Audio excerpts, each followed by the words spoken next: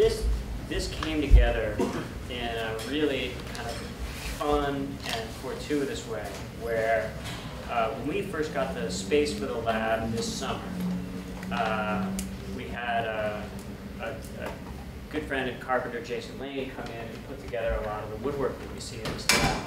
And Jason and Vanessa got talking about the Mingei Museum, which I, as a new San Diego resident, knew nothing about. And they told me about this amazing exhibit that was going up called Surfcraft. Then a few weeks later, Don Norman, our director, got back from traveling, and he walked into Jim and my offices and he said, hey, on my travels, I got a gift from my two favorite surfers from MIT Press, this great new book called Surfcraft. And I said, well, that's the catalog for this new Mingei exhibit. And so, completely out of the blue, I emailed Richard and the folks at the Mingei and said, hi, you don't know me from Adam, but we're really excited about what you're doing. We have a lot of surfers at the school, and is there any chance that you might be willing to come and give a talk? And Richard said, absolutely. And they even invited us to the Mingei. And so our first lab field trip was to go to the Mingei Museum, where we got a personal tour from Richard of the exhibition. And if you haven't been, it's totally amazing. If you want to find out about the history of surfing, you can buy the book right back there. And I mean, Richard's just a wealth of knowledge. I learned so much, and we're really excited to have him here today. Hi, I'm Richard Kenvin. Thanks everyone for coming. I was the guest curator for the exhibit at the Mingei called Surfcraft that Scott was referring to, and that exhibit puts surfboards in the context of Japanese craft and design philosophy by a guy named Yanagi that he developed in the early 20th century. So just really quickly about that, he was very worried about what mass production was going to do to handcrafts in Japan as Japan grew increasingly industrialized after the turn of the century. And so he developed this philosophy that was published in a book called The Unknown Craftsman, which I bought at the Mingei Bookstore about 10 years ago. And as I was doing that, I was working on this, which is this sort of untold history of surfboard design, which is that's a sketch I did about 11 years ago, where at the heart of Yanagi's philosophy with Mingei is useful unsigned objects and the design that goes into them. Functional design, bowls, teacups, could be anything. It could be a surfboard. And as I read his, but he doesn't stop there. He goes on to industrial crafts and artist craftsmanship, which is signed objects, et cetera, et cetera. But the purest form is an unsigned, useful object. Like, I'm going to skip forward really quickly. Like this board here, for example, which is the oldest board in the exhibit. It's at least 120 years old, and it's from Oahu, and it's a paha board, which is a sort of a paipo belly board, which would be a predecessor to a knee board or a boogie board today. And this board was hewn from a single trunk of a breadfruit tree.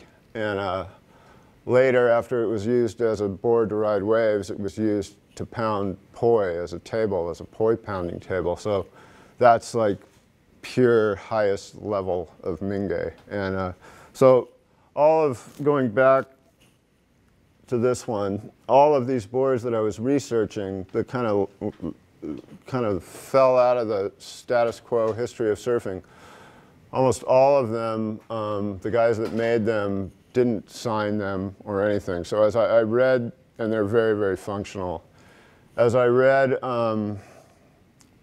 Yanagi's words on Mingei, it all applied to the surfboards that I was researching. And it also applied to, because he was saying hand craftsmanship must survive, but hand craftsmanship must also work in tandem with mass production in order to have well-produced things for the masses, because he knew that you couldn't maintain just a feudal system of anonymous craftspeople making every single item by hand, especially with today's population. But so anyway, all of that stuff really spoke to me as far as it helped me to look at surfboards and surfboard design and the people that make them, and like your guys' TOM, think, observe, make, that's very much it, and then use or originate or something.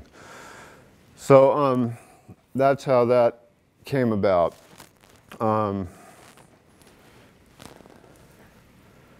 So what I'm doing in this here, I'm trying to trace back all these different lineages that go really, this one's very small, but this is a ancient Hawaiian alaia board, and this one down here would be a paipo board, and then these over here are boards made by Bob Simmons, who was a guy that really created the hydrodynamic architecture for a surfboard in the 40s, and he died at Windansea Beach in 1954, and his stuff went into surfboard design, but the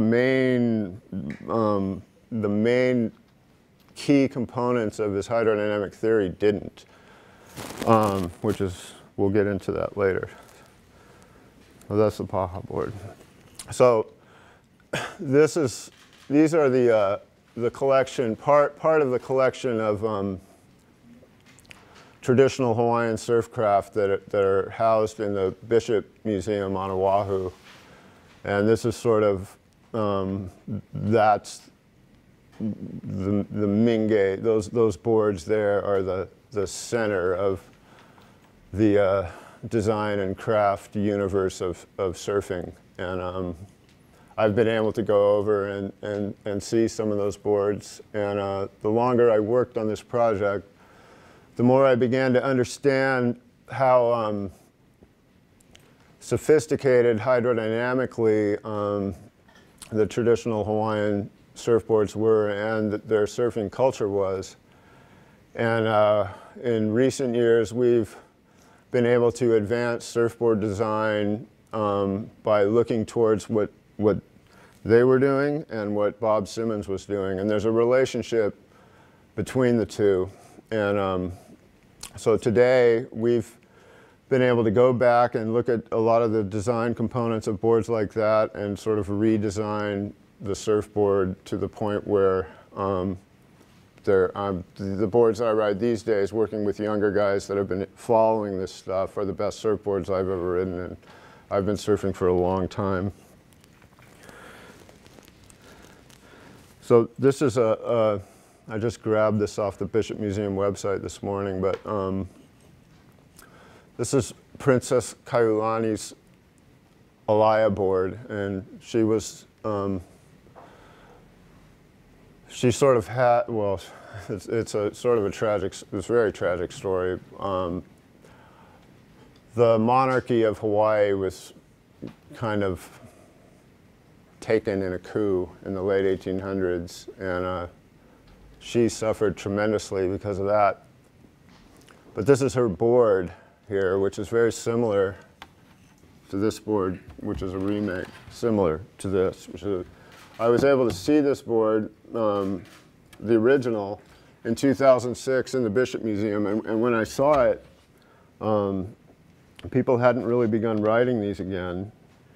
It was just starting, and I looked at it and I went, there's things going on in that board that are just incredible, but I had no idea how you would design, or why you would design a board like this with no flotation, very hard to paddle, extremely thin, doesn't operate off buoyancy at all, whereas in the 20th century, everything about surfboards, in the 40s they'd say, what's a good board? What should I, they'd just get one that floats. You know, that was as far as they were going with design series. But anyway, there's a lot of very sophisticated stuff going on when one of these rides a wave, and you guys would probably have a better grip on exactly what's going on with that physically than I do. But so that's her board, which I consider a very important piece of design. Let's see, that's a picture of it. You can see how close this one is to it. That's the princess's board that's housed over there. I don't think any of these boards ever leave the bishop. I can't imagine they ever would. And this is an 18th or 19th century, early 19th century, I think, engraving done by, I think, a French artist visiting Hawaii. And you can see these European engravings of surfing were pretty fanciful, but also I think there's a lot of truth and reflection in what they were writing. And you can see similar short, little finless, straight-railed boards that they're writing. And that's a photo of the princess. This is a painting that she did when she was sort of in exile in New York City, I believe. It's a really beautiful work of art, I think, and it's Diamond Head in the background, but then she has these non-native flowers and species sort of coming in. But I just put that in there just to...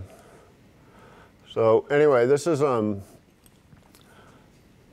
genesis of really modern, progressive surfboard design comes, I think, from Bob Simmons in the 40s and 50s. And then these guys here, which were Hawaiian surfers. The top guy is Wally Freudseth. Next down is George Downing.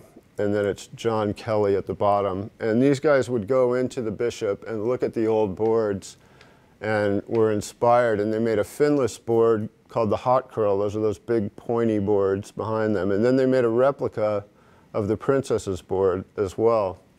And these guys met Simmons in the 40s, and that's sort of the genesis of modern surfboard design on all fronts. The thing is that as surfing took off in the late 50s and 60s, what happened was the single fin design had a lock on everything. And yet Wally at the top there and Bob Simmons had both invented and used very successfully dual fin designs that were very short and everything. That's the cornerstone of good design, multiple fins, as far as what drives surfing today. But it just did not catch on because of the grip that the single fin had on everyone's mentality. And that's a very interesting sort of social science situation. This is Wally's notebook. We interviewed him in 2006, and you can see this is a little Pipo board that he had. He has this notebook with all these little boards that he made in the 50s, and they were about this big, and they're basically updated versions of the first Ulu breadfruit board I showed you, and he would ride them in Hawaii. This one he put a speedometer in it, and he actually said he clocked himself going 25 miles an hour, which is very fast for a surfboard. And there's a picture of Wally riding one. And this is this is probably in the late 1950s. So so he's riding this tiny little board with no flotation. He used swim fins to ride it.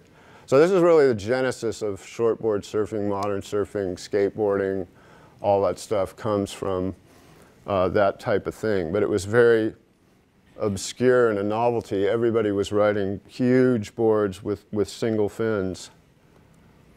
So now we're going to move into Bob Simmons. This was designed by Simmons' brother, Edward Dewey Simmons, and that's the part of the patent information for the electronic strain gauge, which some of you guys might be familiar with because it's still in wide use today.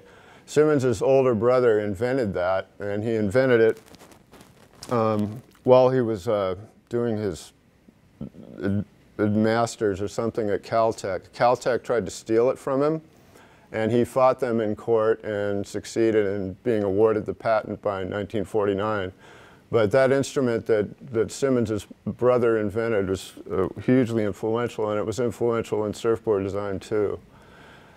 This is a picture of Dewey Simmons, Edward Simmons. He was an extremely eccentric character, as was Bob Simmons. He decided that Renaissance dress was the appropriate dress for Southern California, no doubt about it. And he dressed that way for probably 40 years until he passed away in 1994. And he would wander the Caltech campus where the students gave him all kinds of funny nicknames like Leotardo and other things like that. And Dr. Strange Gauge was another one. But he fought the city of Pasadena for the family home because they were ripping him off with property taxes, so he stood them down and lived in front of the car, and that's a whole article about the whole thing. But there's a new movie out with Benedict Cumberbatch about Turin, the code breaker.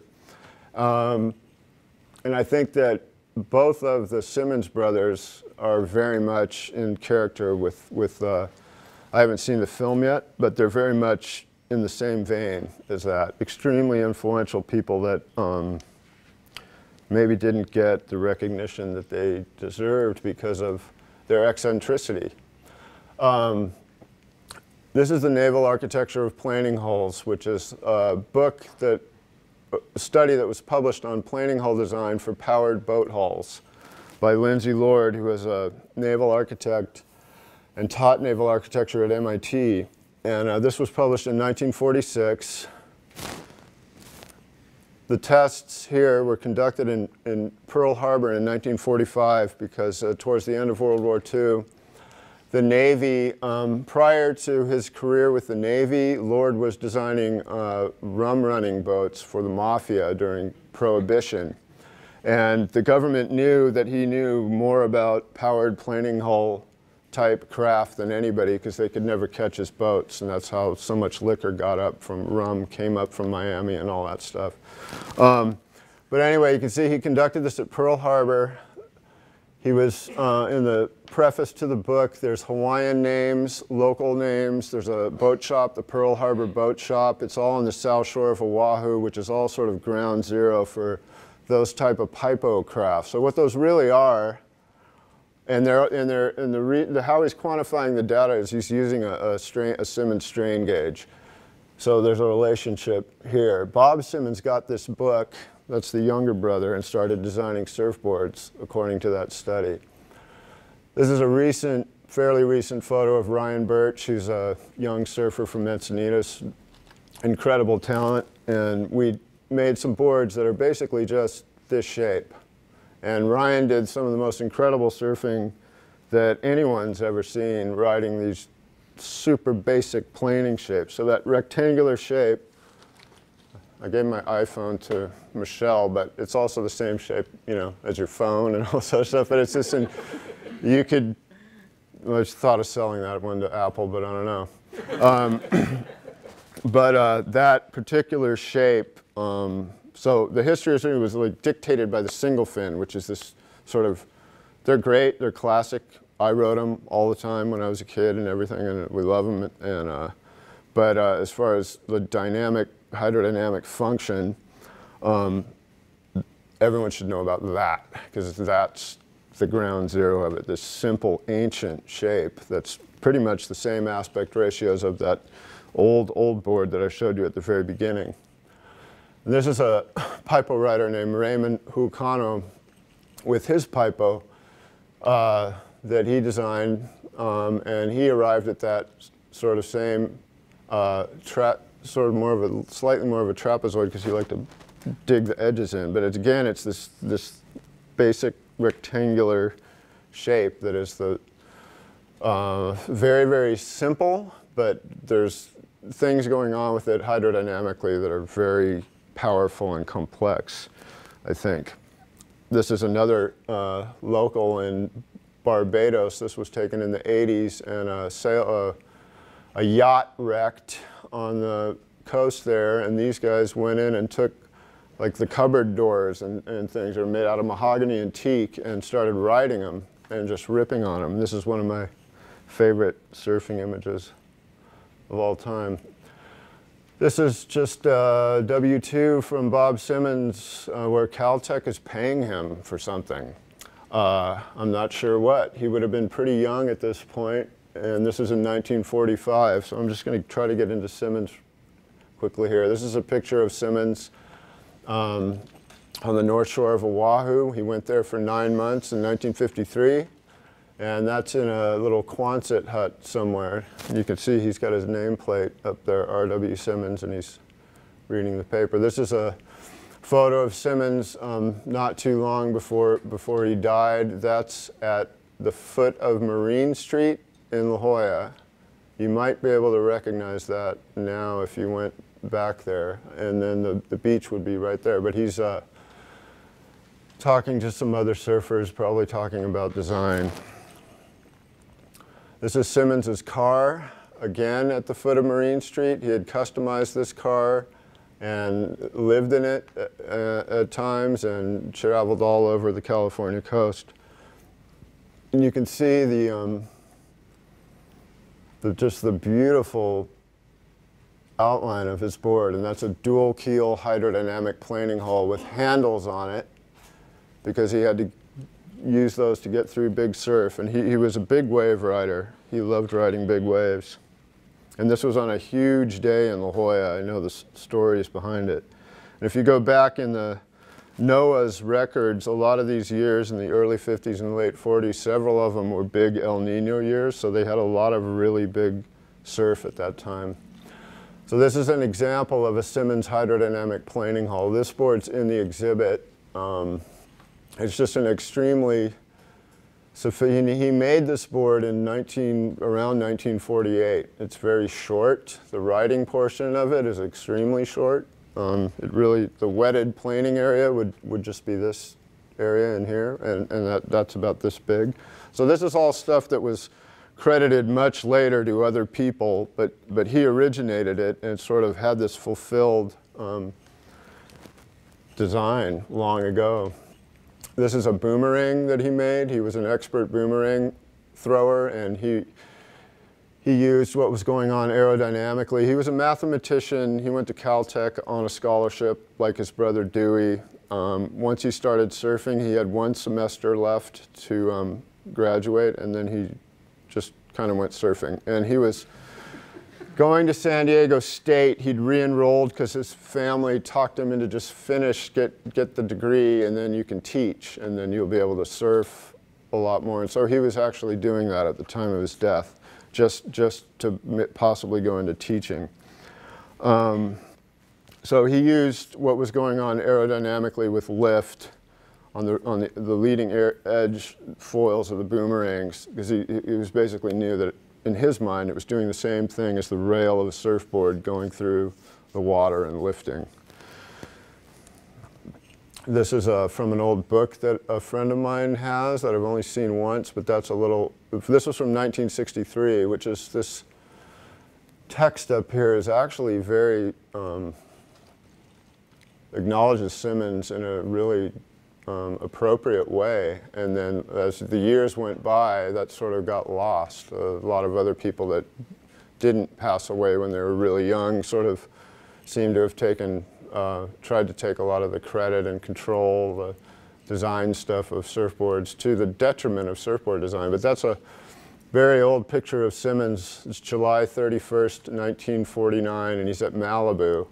And he's riding a dual-finned hydrodynamic planing hull with a foam core sandwiched between plywood with balsa rails and then glassed, which was, he also pioneered, one of the main pioneers of using resin, fiberglass, and those sort of things.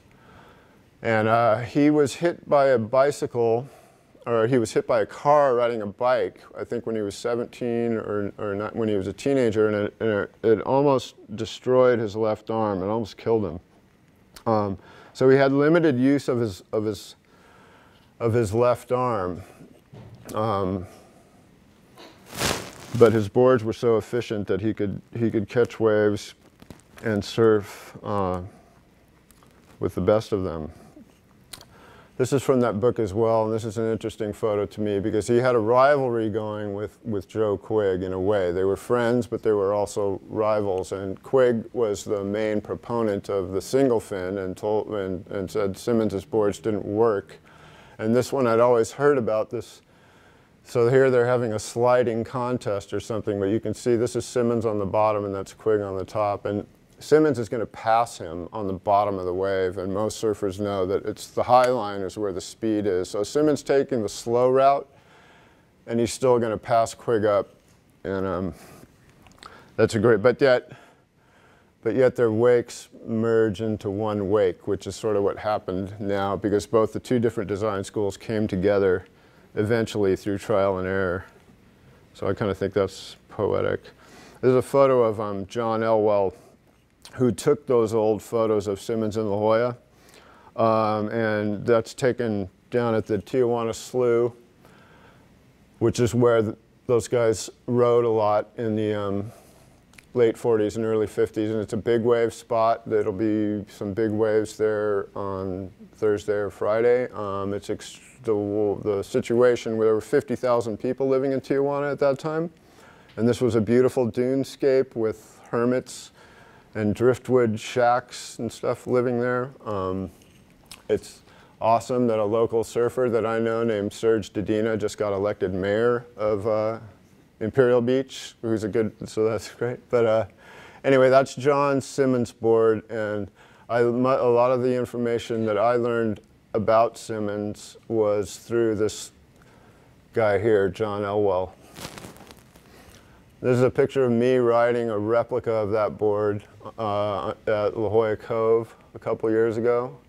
So we started replicating these Simmons boards out of balsa wood, exactly like the originals. The originals are considered too valuable to ride, so we made some perfect replicas of them and would go and surf them and learned a lot about design through doing that. And this photo shows what John would tell me all this stuff, and he was right about everything he said, because the common knowledge was I would go to these museums that have the boards, and they would tell me that Simmons boards don't work because the tails were too wide and you can't ride a twin fin in big waves and this, that, or the other thing. And then we would go out and do it, and everything that John said, which was what those guys are saying is nonsense. The bullshit's been flying thick for 50 years. That's what he told me, straight from his mouth, as far as design. And so he would say this is the transpan flow coming off the wing as it's engaged in dynamic lift, and I believe him. Because that's the board will go on a trajectory and accelerate like crazy. This is getting into out of Simmons and into how Simmons sort of, largely through some people here in San Diego, kind of stayed in design through some very obscure boards that were made. And this photo was taken in 1960. This is in a backyard on Diamond Street in PB. And so this board here would be the state-of-the-art hot dog surfboard of 1960. It's foam and fiberglass. It has a huge single D fin that's probably that big. And then this board, there was a board made by Al Nelson, who was a Windansea surfer and a genius in his own right. And he had some leftover balsa, and he made this very short 5'6" dual fin surfboard that he and Butch Van Artstalen and a lot of other guys rode at Windansea in the late 50s, just this one board. And this board is, pure Simmons principles with dynamic keels coming out. They're even canted a little bit, towed. So this photo just reappeared. I'd heard about this board forever. It's in my sketch that was at the top and everything. And through Carl Ekstrom, who's here in the audience, was able to get this photo of this board recently. So that was a big deal to me, just to be able to see it. There's a close-up of it. So there were these two young boys down at Windansea in the 50s, the Mirandon brothers, Nick and Barry Mirandon, And they saw these guys riding this board. And then 10 years later, in 1967, this big shortboard revolution was happening through George Greenough and these Australian guys. But again, it was single fins with big V bottoms, and the boards got shorter, but they didn't get more functional. These guys remembered Al's little board because their minds were kind of blown when they were kids watching these guys surf this board. And part of the reason this didn't really go anywhere was that Al and Butch and all of those guys, Pat Curran, that whole generation of Windansea, went to Hawaii and pioneered, as far as West Coast haoles, pioneered big wave surfing over there. Butch was the first guy to really surf pipeline on Oahu in a way that's comparable to what guys are doing now. So those guys went over to Hawaii and they were just riding big waves they came under George Downing's influence, the guy at the beginning, and they rode big gunny boards. So anyway, the Mirandans developed this dual fin board called the twin pin. And it's kind of a flash in the pan novelty, but it's a bridge board. And they came up with this because they were inspired by what they'd seen on this board here. And that's a group of old twin pins thrown in with some Simmons boards and a Liss fish, etc. And there they are at work. That's in Sorrento Valley a few years ago. So anyway, at the same time, this guy, Steve Liss, was 15 years old and a kneeboarder, and he knew the Mirandans. He wasn't new. They had a sort of a parallel, like, they both were enlightened on this dual fin thing at basically the same time. So dual fins and split tails. He was from Point Loma, incredibly talented surfer, and he designed this board called the Fish. And that's what he's got right there. So it's a dual keel, small split tail board. All of a sudden, it's all of Simmons's principles that were in the Simmons dual fins, only it's in a short little vehicle, and instead of it being 1947, now it's 1967, 68.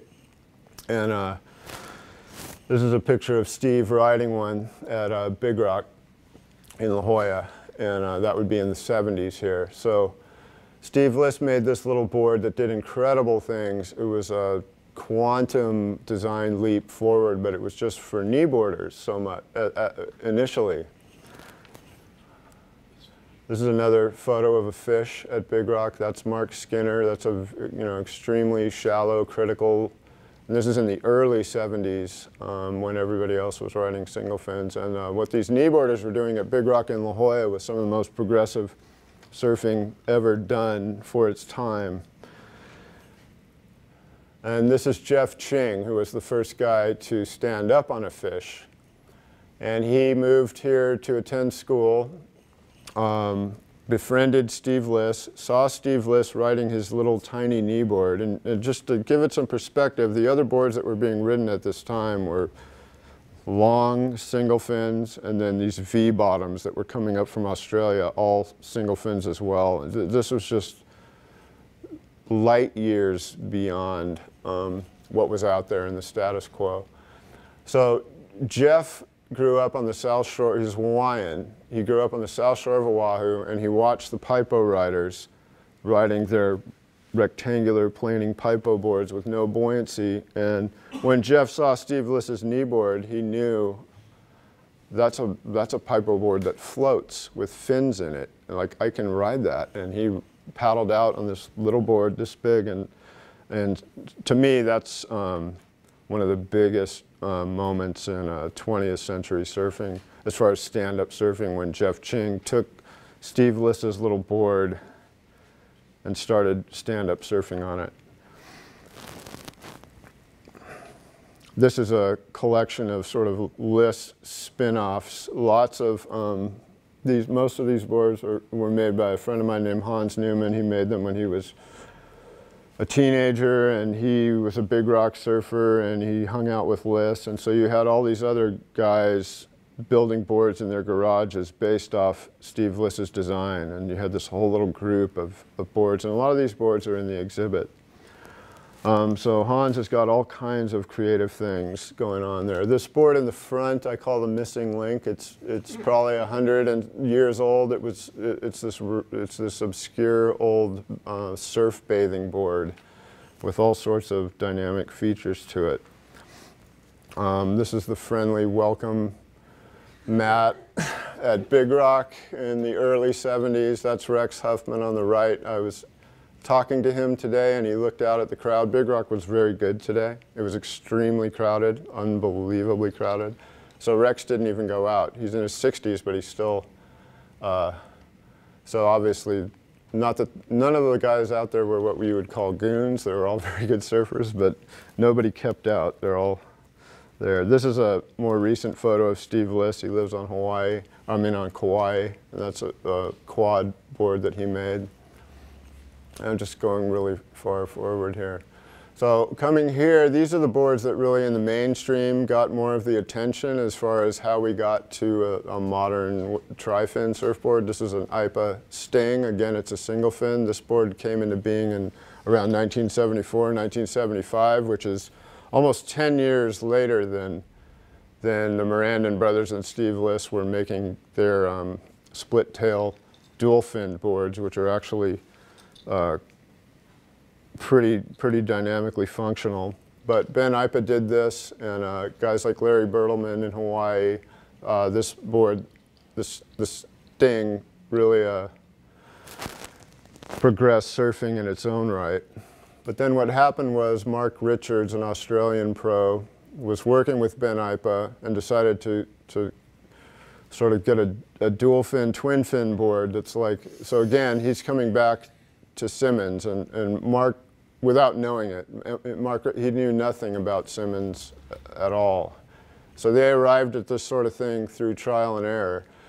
But everybody, everyone knows about this board, but very few people would know about the Mirandon's twin pin, which predates it by a decade. And, or the Liss fish would tend to not be the board that is given the design credit. This board would be.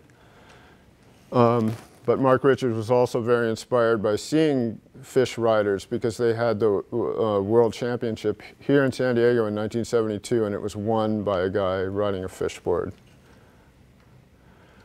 This is a skateboard made to look like a Mirandon's twin pin. So this would be a roller derby skateboard with clay wheels, and I love this photo and this board because it shows this time when the surfboard was the design that there was a time where you wanted your skateboard to work like your surfboard, and this was from that time before the urethane wheel came out, which revolutionized everything. So these guys actually made this board to look like a Mirandon's twin pin or a fish, and they cut a little swallowtail in it and everything.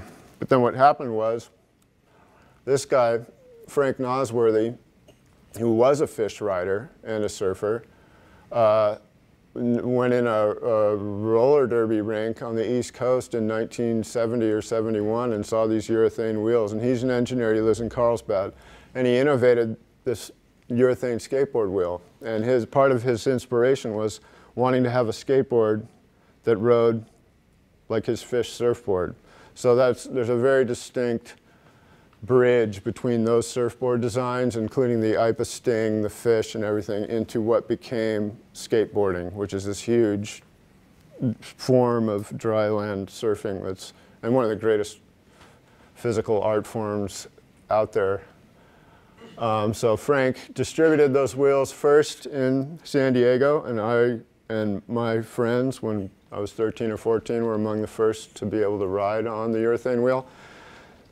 Coming from riding clay and metal wheel skateboards at that time, it's difficult to express how this simple design innovation of getting urethane underneath there, something that gripped, I mean, it was crazy what that did.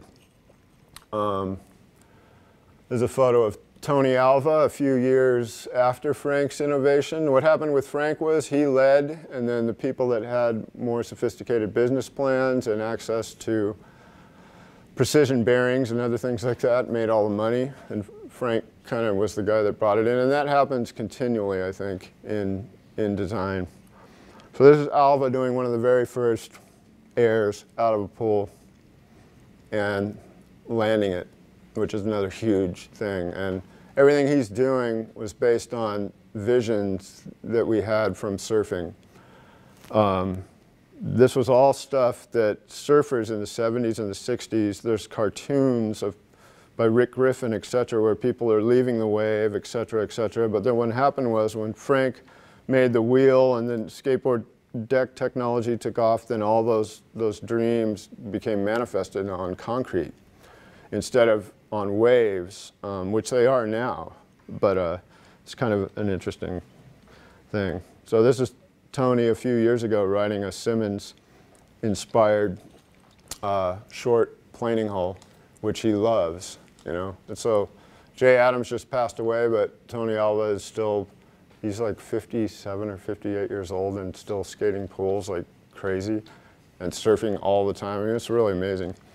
So he's like this living, he's not, you know, when he's talking about surfing and skateboarding, he's talking about it from a way where he's as the originator and the practitioner, and so I always listen to him whenever he does. But he loves short, skatey surfboards, fishes, Simmons boards, all that sort of thing. This is a board made by Daniel Thompson, so I'm kind of getting to the end of the evolution here. Daniel designed that board on the end there, where Daniel is a surfer from Australia. We rode Simmons replicas, steveless fish boards, et cetera, for a long time. And then Daniel started applying his own theories, et cetera, based a lot on what Simmons was doing, and it's made these really high performance boards. And that's one of his prototypes, carbon fiber, all built by hand. He shaped it, glassed it, everything. I think it's been getting ready for a scan there for that's with the Bondo and stuff on it. There's a picture of Daniel riding that board down at Windansea. That board is very, very small, but it's extremely efficient. So he's gone through, you know, dozens and dozens and dozens of handmade prototypes to arrive where he's continually evolving it. But he uses Simmons as a basic hydrodynamic architecture for his boards. And this is a photo of me with this board in front of the Japan Folk Craft Museum in Japan in 2009, which is where Mingei, this was the museum that Yanagi founded in Tokyo. And I was able to ride that board over there in Japan. That's a picture of me riding that particular board. This is a picture of this board here. Or you can see I brought, this was before I started doing all my digging into all this stuff, this was the last sort of what I would call more conventional custom board that I got from Rusty Priesendorfer, who I rode Rusty's boards since I was 10 years old. But you can see which I would consider this board here pretty much a product of trial and error, without deep knowledge of Simmons, without deep knowledge of the alaia and parallel rails. And then this is a board that I ride quite a bit today. A couple of things about the construction of this board. The blank is from Clark Foam, who's not around anymore. Clark Foam did a lot of things for polyurethane foam, et cetera, and progressed the industry of surfing by making foam available. But on the other hand, he didn't do much to innovate anything else, and had kind of a monopoly on things.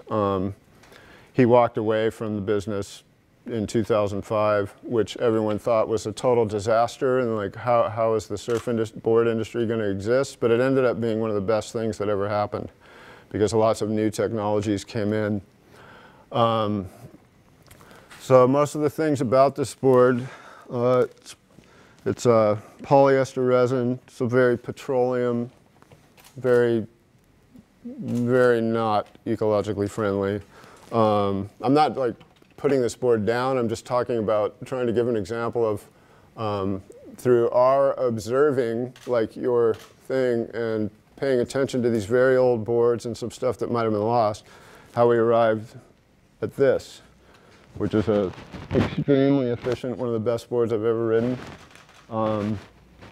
It's directly, it has a direct design relationship to the ancient Hawaiian boards and to the boards of Bob Simmons. It's very much scaled down within a certain ratio, which happens to be the Fibonacci 1.61, which worked really well. This is a prototype. It's done in conjunction with a nonprofit called Sustainable Surf, where they're trying to find, promote ways to make more sustainable surfboards. This board has a paulownia wood skin, completely renewable. It has a recycled foam blank. Anyway, so this is sort of the other end of the spectrum, and this board came about through, as I said earlier, through learning all that stuff about Simmons and the ancient Hawaiian board. So that's just an example of how through looking at all that stuff, we wanted a better surfboard, and we wanted a board that rode like a skateboard. That was our whole thing. We very much, and so now we're closer to that than we've ever been. These boards really feel like you're riding a skateboard. That's a picture of me riding that board down at Windansea. That's another version of that board. That's down at Scripps Pier last winter. Here's another, that's down at Black's Beach. And then I ended this, I'm terrible with planning and organization, and Carl Ekstrom is here. I threw this slideshow together today after trying to surf in the morning. So this is a board made by Carl, and Carl is here with us tonight. He developed asymmetry as a design solution in 1965, and all the boards I've focused on in this presentation have been symmetrical, but the asymmetric surfboard is a very functional design as well.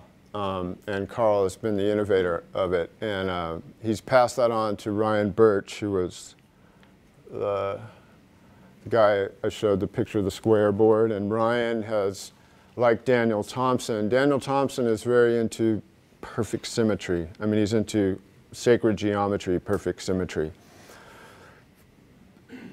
Carl and Ryan Birch are into asymmetry, and the two things function very, very well. They're different, but then again, it's just it's a design feature, and I think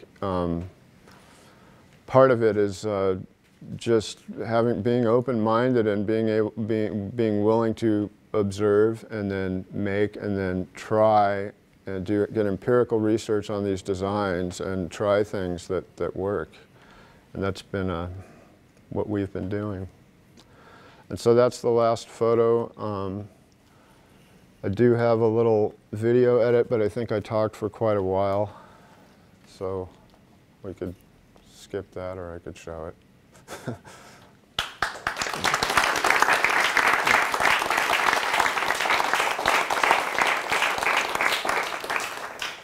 Let's take a few questions, and then if we still have time, we'll watch. Okay, sure.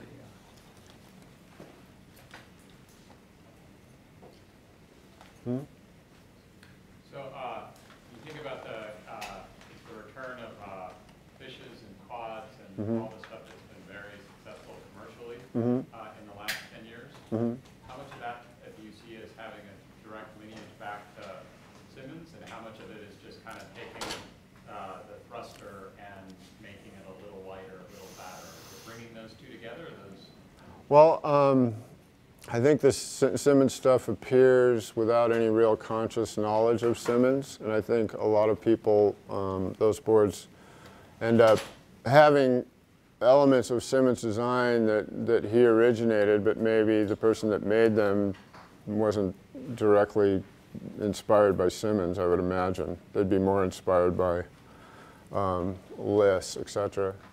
And then Steve Liss wasn't inspired by Simmons. He just intuitively came on that design. But the boards that we've been working on are directly inspired by by Simmons. Does that answer your question? I'm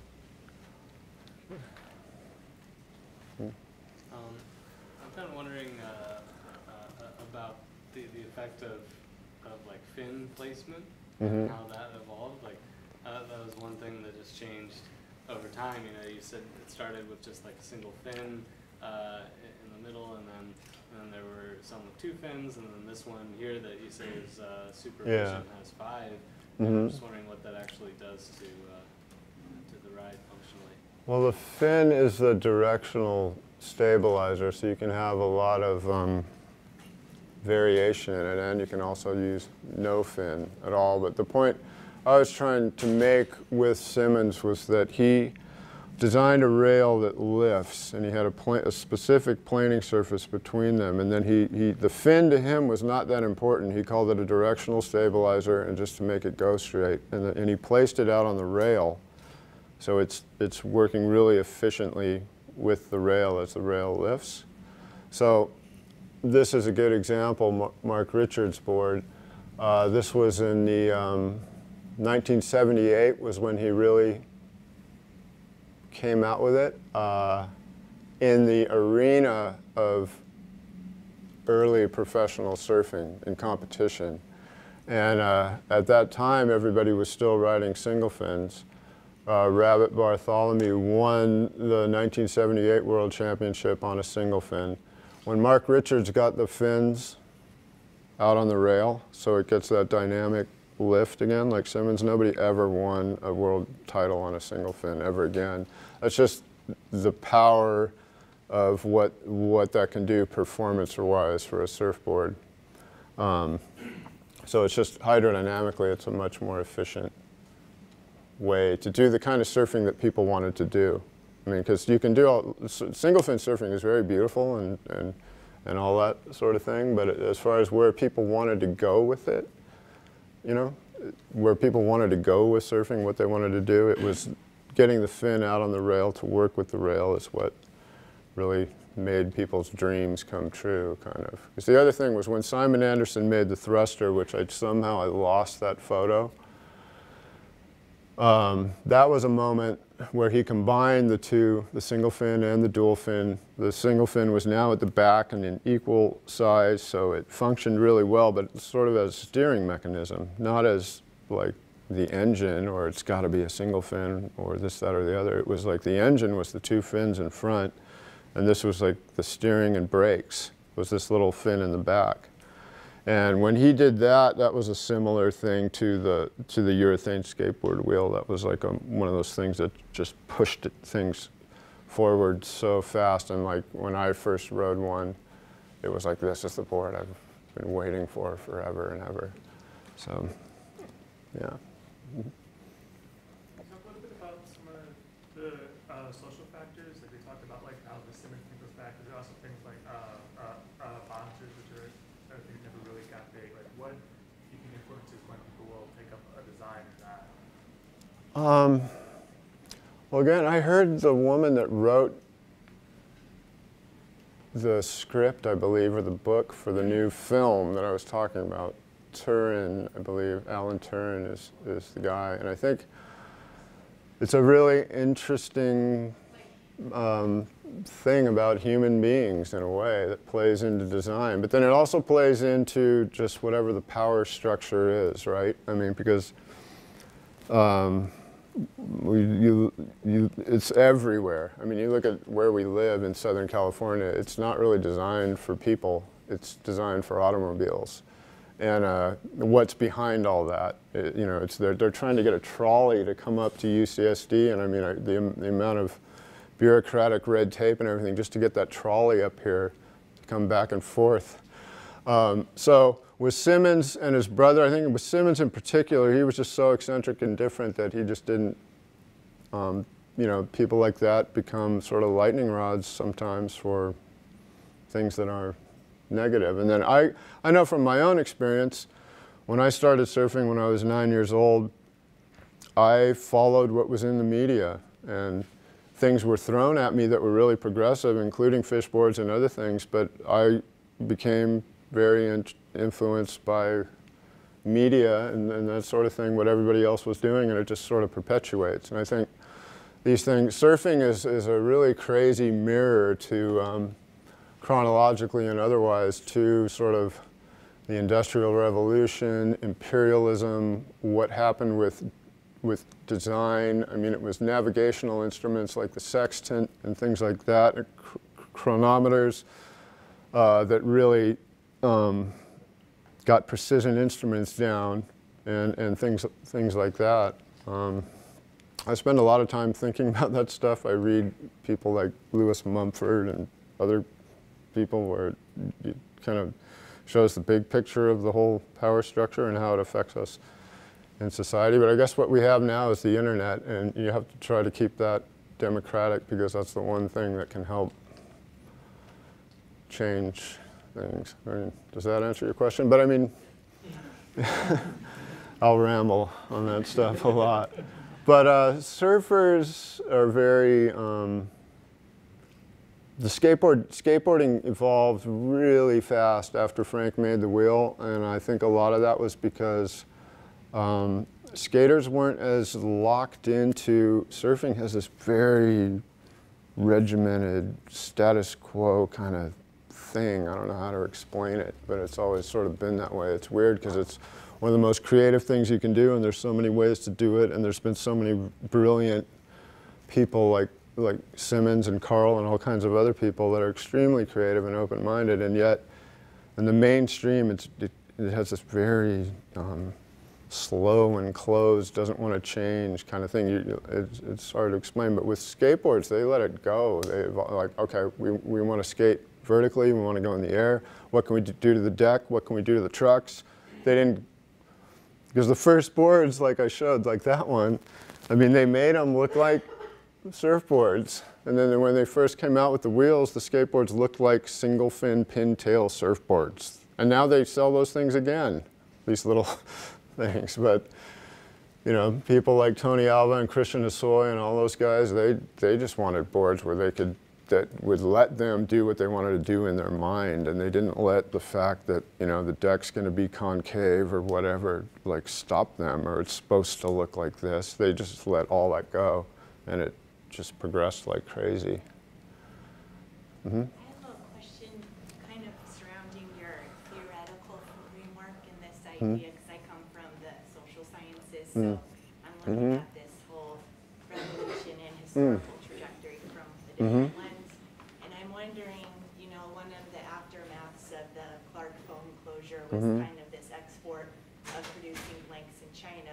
And so I'm wondering just your personal opinion, if this kind of, how you said this repeated cleaningness to the history and back to the original and the unknown craftsman is more of like the industry's response to their own fear that quality overseas isn't as good as quality here in the States, because I think a lot of the discourse in documentaries I've seen, surfing articles I've read, people I've talked to, is like quality is compromised for the surfing industry when our products in the foam that we want to retain for, you know, I have a Firewire, but I still know like lost, you know, these other types of foams and polyurethane are still used.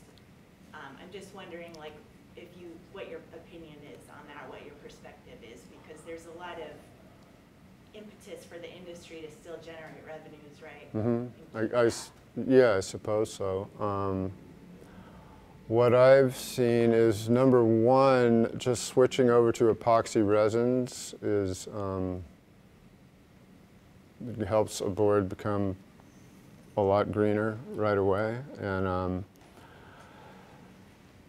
as far as on the bigger picture, I know that Firewire, I was probably #1 Firewire hater out there until a couple of years ago. And what they did was they came to Daniel and looked at his extremely progressive designs that nobody had ever seen before and people didn't get, and they fully, completely backed him and believed in him.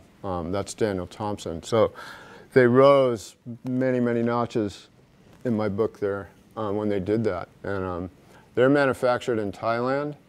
They bent over backwards to try to get a factory going here in Carlsbad, and they just couldn't make it work financially, you know? So I'm not as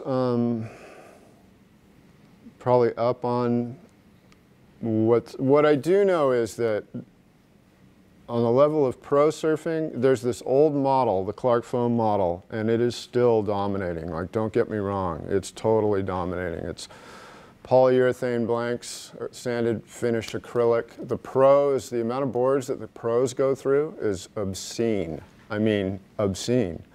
Each pro that's in the Pipe Masters in Hawaii right now probably went over there. They probably each have 30 or 35 boards each. And these boards are designed for like one-time use practically.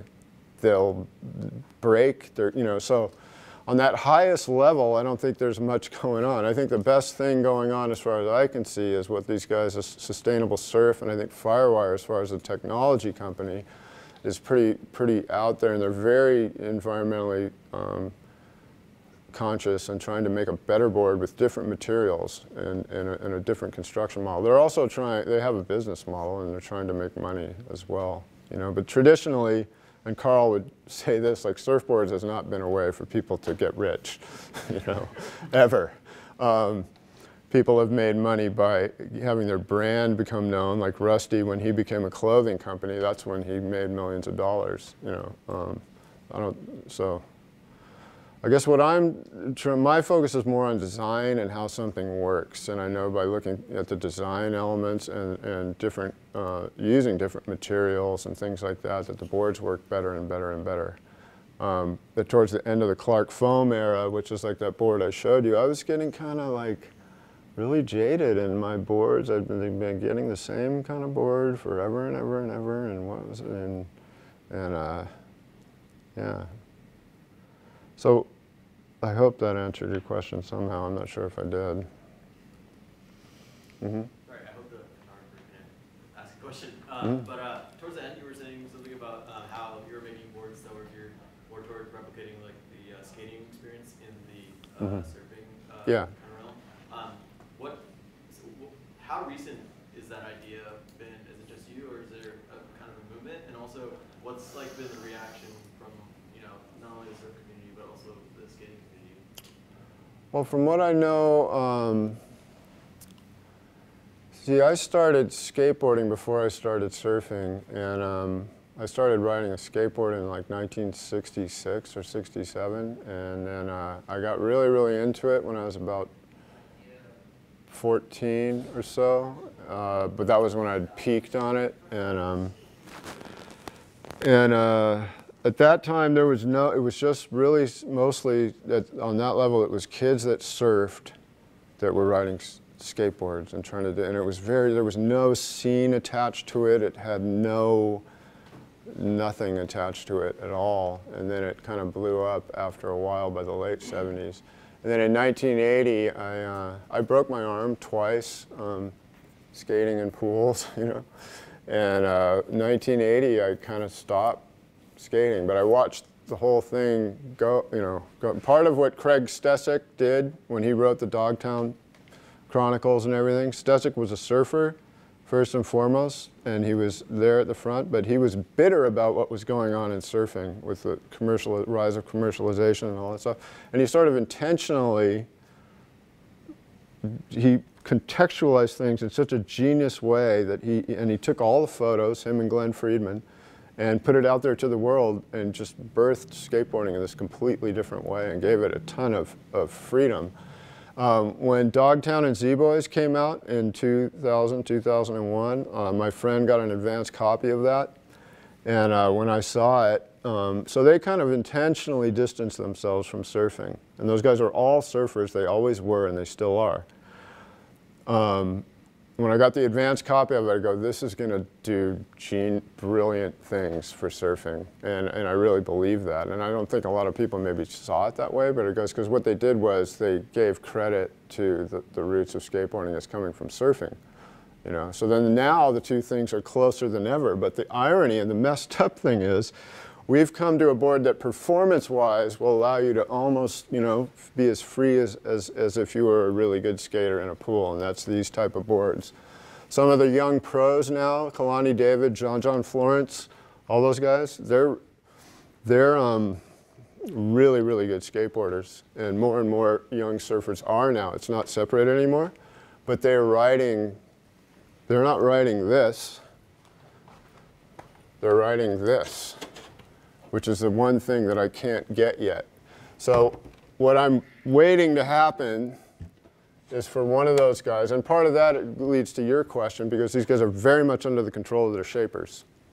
They're not allowed to ride that stuff, you know? It's the same, or if they did, people would, you know, there's a lot of political control over what the best surfers in the world ride, these young athletes. And they're very much like I was when I was 18 years old. I rode the single fin, I rode what was in the magazines, and I was exactly like that. But I feel like some of the shapers and the big brands, sort of, they have a responsibility to progress it. And eventually, because this is sort of the hydrodynamic truth, and Simmons is the hydrodynamic truth of function, and so is this, that eventually it's going to come back in and you won't be able to stop it. Because a kid that skates really, really well is going to get on one of these type of designs, and that's my feeling. I don't see how it could not happen. And it would change everything, because they'll be able to do things almost like they're doing in a skate park, but in the water. They're doing it now, but they're doing it on boards that don't, the design is sort of archaic, even though they're the most advanced surfboards in the world. It goes back to this photo. This is here right now, but everybody's on this. And that's kind of the way I feel about it. I'm a little biased, but anyway. Let's thank Richard. Okay.